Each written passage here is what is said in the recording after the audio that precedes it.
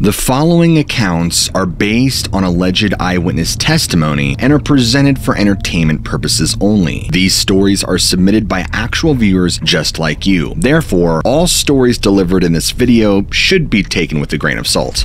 Jay was a young man at the time of this story and was a college student and looking for a place to move into to save money on rent. And as it turns out, moving into his grandmother's old farmhouse was a fantastic option to save money. And beside the amazing financial benefits that moving into this farmhouse would provide Jay, he was excited to immerse himself in his family's history because it was once his grandmother's. And speaking of his grandmother, she had lived on this same farm for roughly 50 years or so until she passed away.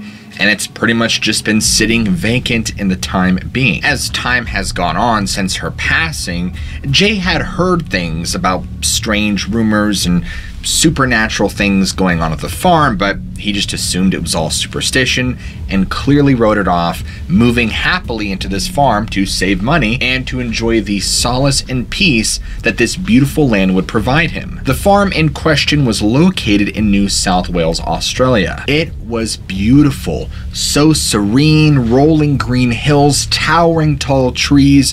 It was the perfect place to just go there and just to relax and enjoy the property around you. The house itself was an amazing old structure with a rusty tin roof. The house also featured a sprawling veranda that wrapped around the entirety of the house. And even though the house on the outside and on the inside did show some signs of wear and tear, overall, it was a great opportunity for Jay. Jay did not move onto this farm by himself, because with him, he had brought his Australian Kelpie dog, Artemis, with him, who was extremely loving, very energetic, and extremely protective of him, as well as 5 chickens for egg production.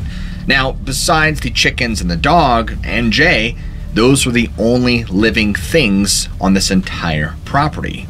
No one else, nothing else. Life on the property at first felt pretty good. I mean, Jay was enjoying taking care of the house and working out in the orange groves and just enjoying a different living style of life. And that's when strange, unexplainable things began to happen around the farm. It all began with noises at the window at nighttime. What Jay described as a tapping sound at first, which he just assumed was from the wind.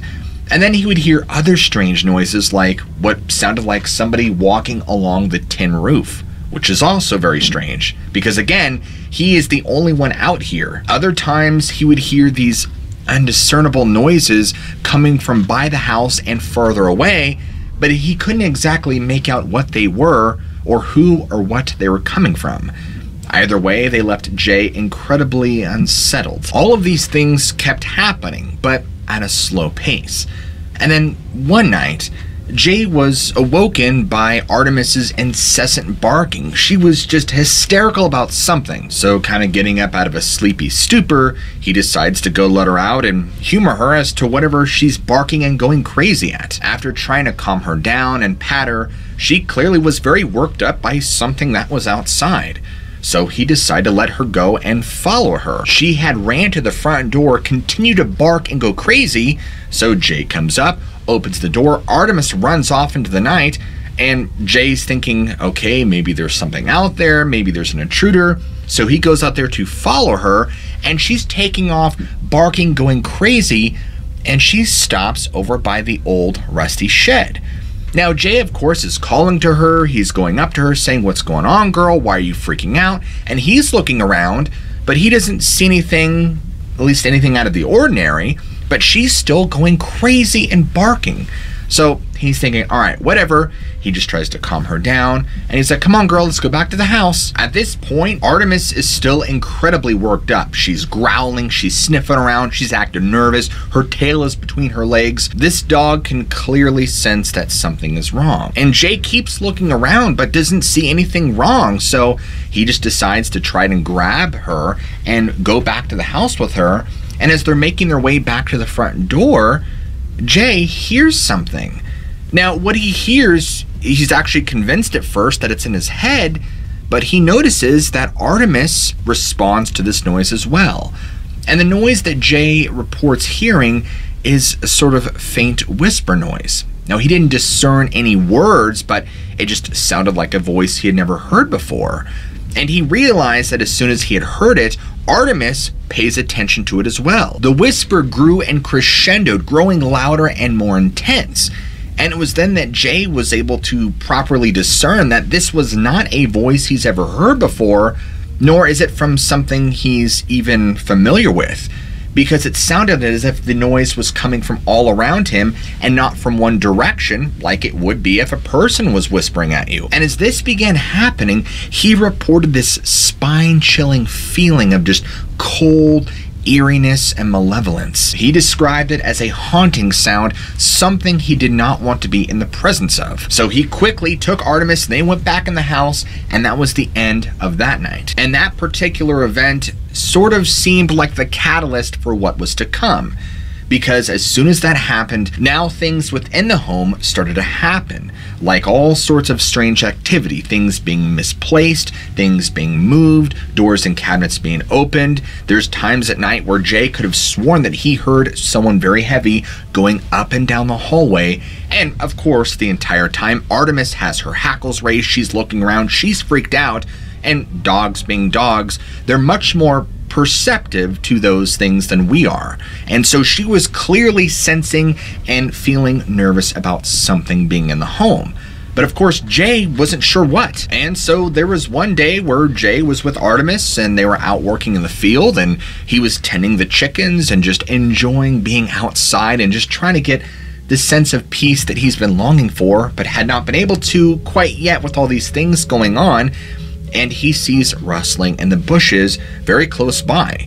Thinking it's a large animal, he sees who's ever in the bushes now get up and move quickly behind a tree, and now he's starting to think, okay.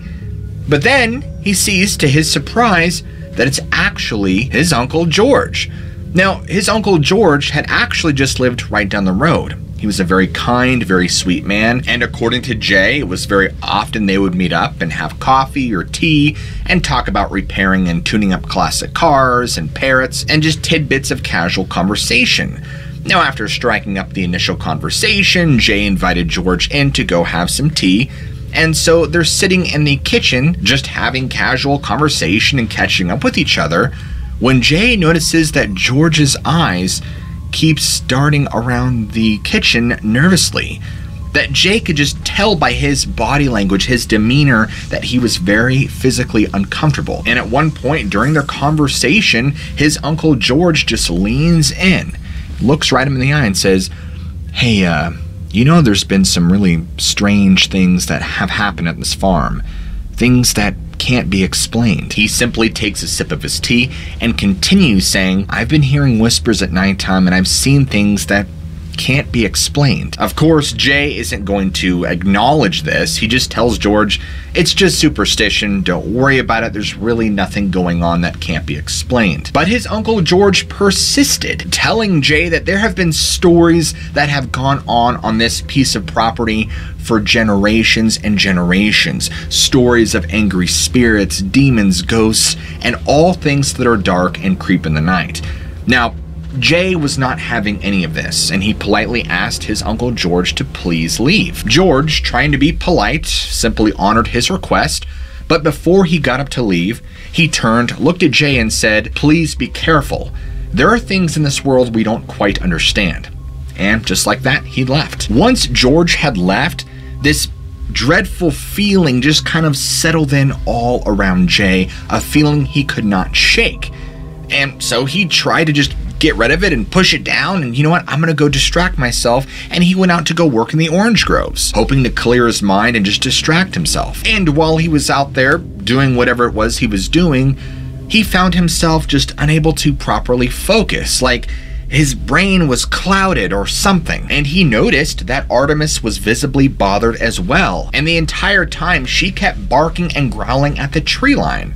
Of course, Jay would look, but would never see anything. Suddenly, out of nowhere, Jay hears this violent, blood-curdling scream coming off in the direction of his house. And he sees that Artemis is already pretty much there, so he drops his tools and whatever he's working on, and he runs all the way back to the front of his house. He gets to the house, sees Artemis going crazy, barking frantically at the front door. So he's thinking that someone's now broken in the house, something is really wrong. He opens the front door, and there, standing in the hallway, is a figure completely shrouded in darkness. He couldn't make out any discernible features, but immediately he knew deep down in his gut, his entire being, that the figure he was looking at was not human. Almost instantaneously, this figure diverts its attention away to wherever it was going and immediately starts moving towards Jay. Jay immediately backs away in terror, and Artemis, being the protective, loving dog she is, actually jumps up and lunges at this figure, trying to protect her master, only for her jaws to go right through the dark, shadowy figure and land on the opposite side. Now, as soon as this happened, this dark figure immediately let out this ungodly scream and instantly dissipated in front of him. This was enough. Jay was done. He quickly grabs his things, packs up what little he has. He calls a friend and says, yo, I need to get out of here. I have had enough. This is too much for me. Hangs up the phone, grabs Artemis, and he's making his way out of the house. And as he exits the house, he can see the figure again standing there on the veranda. And he could sense and see that it was reaching out to him, beckoning him, and he could feel its dark, malevolent energy pulsating, coming towards him. Him and Artemis make a beeline to the car. They get in, they slam the doors, they lock it, and they're whipping out of there. And they could see that this figure has now left the veranda and is coming down towards the vehicle and is now keeping up with the vehicle. But as he's now making it further and further away from the farm and property, whoever or whatever this figure was begins to just disappear into the darkness. Jay never did return to that farm, and he never spoke of what happened to really anyone other than some close family friends. He knew that he had encountered something beyond our basic realm of understanding and comprehension. But what? He doesn't know.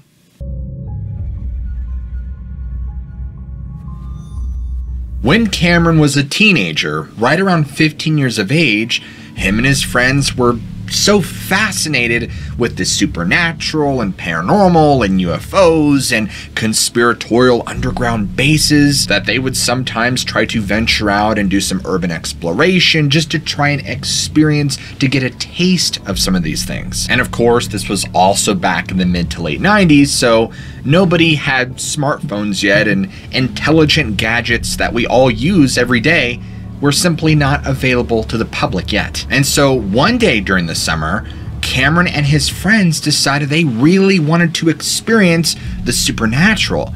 So they decided they would go to one of the local stores, probably like a supermart, like a Walmart or something, and they would buy themselves a Ouija board that they could use and tried to talk or summon spirits. So they went right home over to Cameron's friend's house. They turned off all the lights. They lit a couple candles. They stood around and they put their hands on the planchette. They began asking it some basic questions, and they were a little disappointed. They didn't have this crazy Hollywood-esque experience where spirits are pouring out of the board and everyone's possessed. No, it was underwhelming, to say the least. I mean, sure, the planchette moved around and answered some questions, but nothing major. So they all just said, and continued on doing whatever summer activities they would do and continue to enjoy each other's company.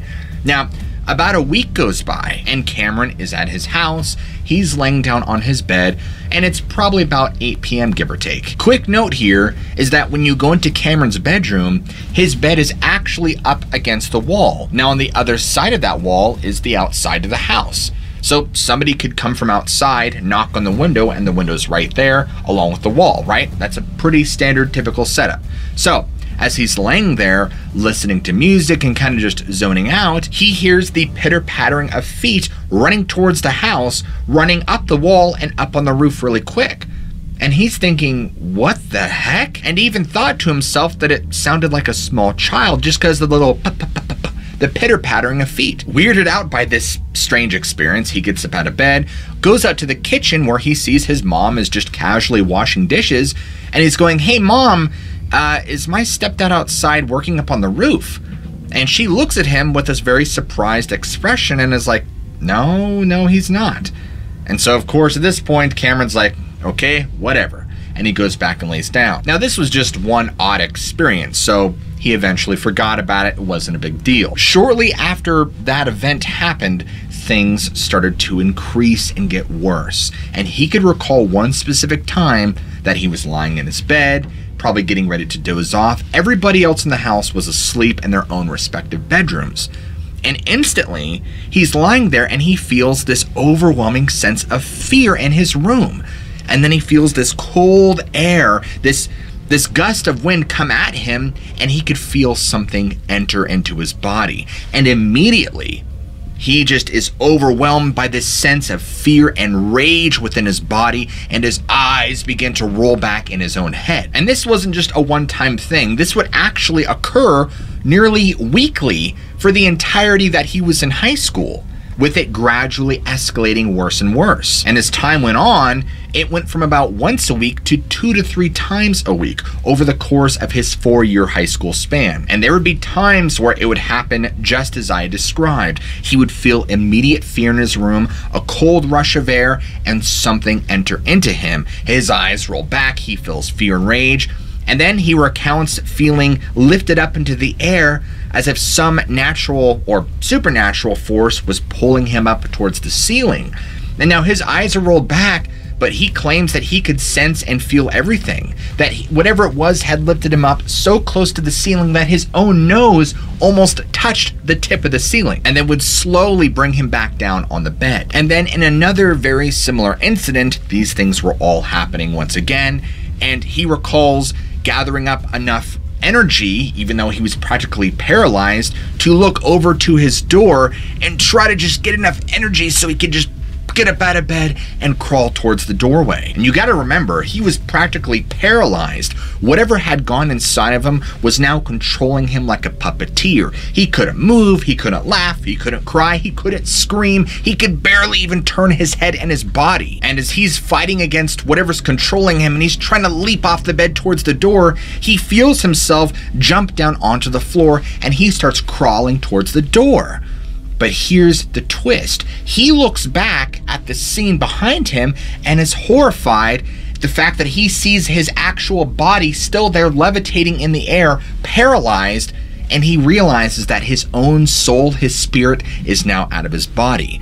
Now, upon realization of this, wham, he's sucked back into his body, and whatever entity was controlling him vanished and left. These events, unfortunately, were all too common for Cameron. And as horrifying and as terrifying as they were, he basically had to get used to it. In fact, there were other nights where he'd be up late and his parents and family, they'd be out going grocery shopping or running errands, and so he'd be home all alone in the house watching TV or whatnot. And like most houses where you have a living room and a hallway where bedrooms are, he could sometimes hear something turning a doorknob, opening it, turning a doorknob, opening it, and could feel a sinister, dark presence back there. But of course, after going through what he had already gone through, he was not about to go and investigate what was going on. So he would just call his best friend up on the phone and try to distract himself from what was really happening. Something else that Cameron thought was weird is during the course of these 4 years, when he would lay in his bed sideways with his face facing the wall and his back towards the room and the door, he would report hearing people whispering in his room sometimes. And it wasn't just like casual conversation whispering, it was dark, it was evil, it was fearful. And every time he would go and look, they would stop. There was nobody and nothing there. And so soon he had to start switching the position in which he slept in to face the room so those things would not happen. Years have passed now, and Cameron is now a grown man who goes to church and has given his life to God. And the whole possession episodes that he would have and encounters with this dark entity eventually dwindled away more and more. And I'm happy to update that as of 2023, Cameron no longer deals with these issues and has one word of advice: to never fool around with a Ouija board. Our third and final story takes place in Germany near the border of Belgium. Miguel's story actually takes place within the National Park of Eifel. While it is littered with rivers and waterways and thick woods, there is a lot of roadways and trails, so the majority of it is covered and you could traverse through most of it. But there is still some uncharted regions where people don't really go through. As of recently, Miguel had been really getting into the whole concept of going out in the wilderness and bushcrafting, as he calls it, with his 3 close friends. They had been practicing, spending nights out in the woods, learning about the flora and fauna, studying the animals in and of the area. I think they had gotten bitten by the survival bug. On the 2nd of September 2022, him and a couple friends were looking for a new spot to go explore and camp at. The spot in question is a lake where both sides are actually closed off to the general public, and you're not allowed to leave the trail at all. However, there are small sections, and one in particular was probably about 3 to 5 miles in length in total that wasn't accessible through pathways or roadways, but it also wasn't protected or off limits. So Miguel and his friends, wanting to venture off further, they decided to go off trail for about 2 or so hours and just explore around the lake as best they could, thinking that they could actually camp out here. Within a couple of hours time, they actually found a really nice little spot that was right by the lake, and this little spot is roughly, in American terms, probably about 60 or so feet away from the water. Now behind them by about another 30 to 40 feet is the woods, and they're kind of in a small little clearing. So while this is more isolated, this isn't exactly thick wilderness. I mean, they're kind of out in the open. So the boys quickly began setting up camp. Now, one quick thing to note is that it's illegal to tent camp. So their makeshift campsite was just crude and made with tarps. But it would be fine for these boys because it would get the job done, and they were more than excited to spend a night out here exploring and just seeing what's around the lake. Little did they know what they were about to experience. So now it's getting darker, the night's creeping on in, they had all just had dinner together, and now it's getting a little chilly. So it's now about 9 p.m., and this is when they decide to climb into their sleeping bags to keep warm, and so they just continue on with their conversation. You know, deep talks, girls, the world, funny stories, jokes, etc. Whatever it is that teenage boys laugh, joke, and talk about. Now, one of Miguel's friends, Dave, actually fell asleep first, and out of all the friends, he is a very heavy sleeper. He does not like to be awakened for any reason. So he's out, he's snoring, and now it's just Miguel and his other friend, Peter, and they're just staying up, just having a casual conversation. And now it kind of gets a little later. We're getting to about 1:30 in the morning when both Peter and Miguel hear a sound not too far away from their tent that freaks them both out. The way Miguel describes it, as if you've ever heard a tree fall in the forest, creates this huge heavy crashing sound, right? Well, the sound that Miguel described hearing was a crashing sound similar to a tree, but the problem is that when a tree falls, you can hear branches breaking and foliage clearly being disturbed, and obviously the loud thud of the tree falling. Well, it had some of those things. He could clearly hear something heavy falling and smacking and causing the ground to thud, but after that it was silent. There was nothing. Not to mention the forest and everything around them had been completely and eerily silent up until this point. Now, once that sound had happened, both Peter and Miguel are like, what was that? Both Peter and Miguel were kind of unsettled and disturbed by this loud set of noise, and they're sitting there just intently listening. And they're noticing how quiet everything is, how there's not a single sound.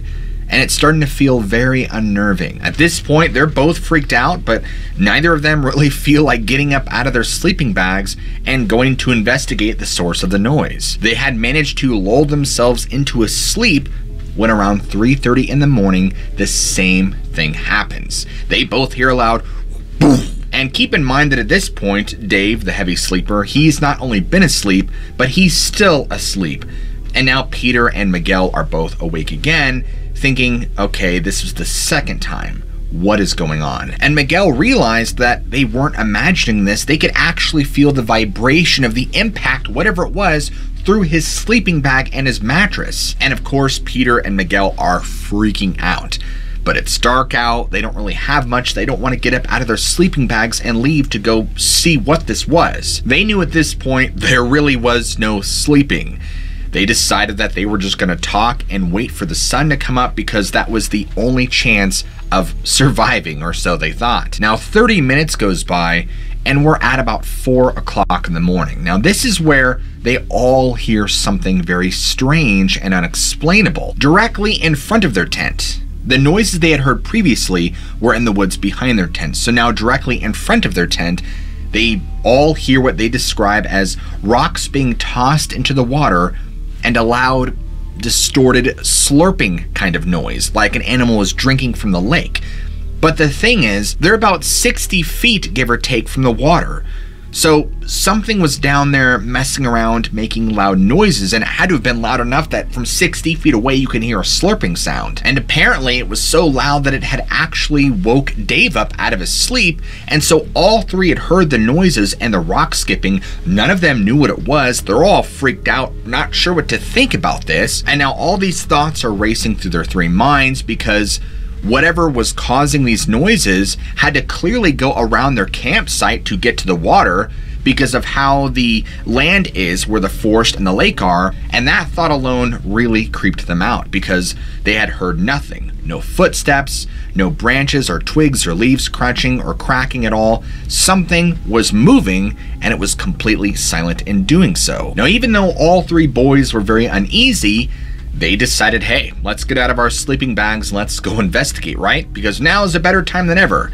And they didn't really have white flashlights on them. And what I mean by white flashlights, I mean light that emits that's white. And the reason why is because it's kind of illegal to be back here, or so they imagined. So they were trying to be shy and kind of hide away.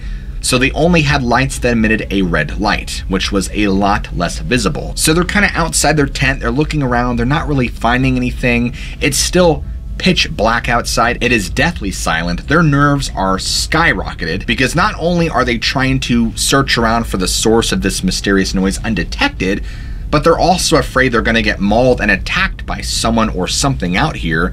Not to mention that they don't know what this is. And after a while of searching and finding nothing, all three boys just kind of shrug their shoulders and head back to the makeshift tent and go back to sleep.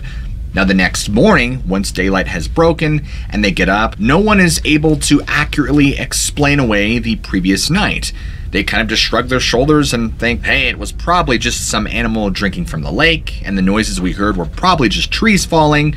But Miguel is adamant that he has heard trees falling in the forest multiple times, and with it you have a host of all these other noises. As I stated, trees breaking, foliage moving. I mean, it's a loud process. It's not just something that falls and ka-chunk, done. Something had clearly fallen that was very heavy and hit the ground. Who or what was responsible, he doesn't know. So they leave this place and they come back a second time where an identical situation happens. They make camp and they hear the same thudding a second time, but it only occurs once, and that was the end of that time. They come back a third time, nothing happens. So as Miguel reflects back on this experience, he's aware that it probably wasn't ghosts or cryptids or anything too far out there, but does explain that the experience was incredibly creepy and eerie, and still has no way to explain the loud, mysterious thuds that had taken place over the night.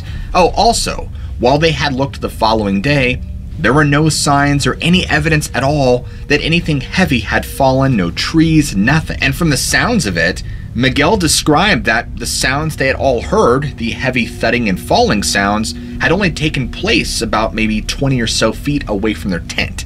Now, if a tree fell that close, you would definitely know, and there would be visible evidence.